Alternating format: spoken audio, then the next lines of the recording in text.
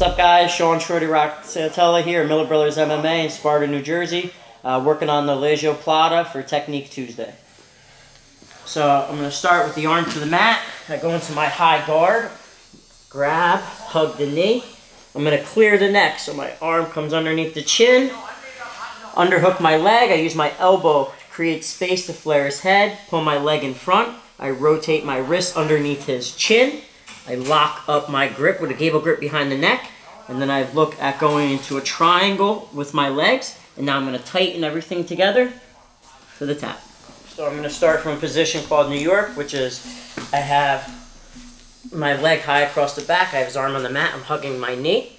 All right, I'm going to clear the neck so my hand comes underneath the chin. I come underneath, I underhook my leg here.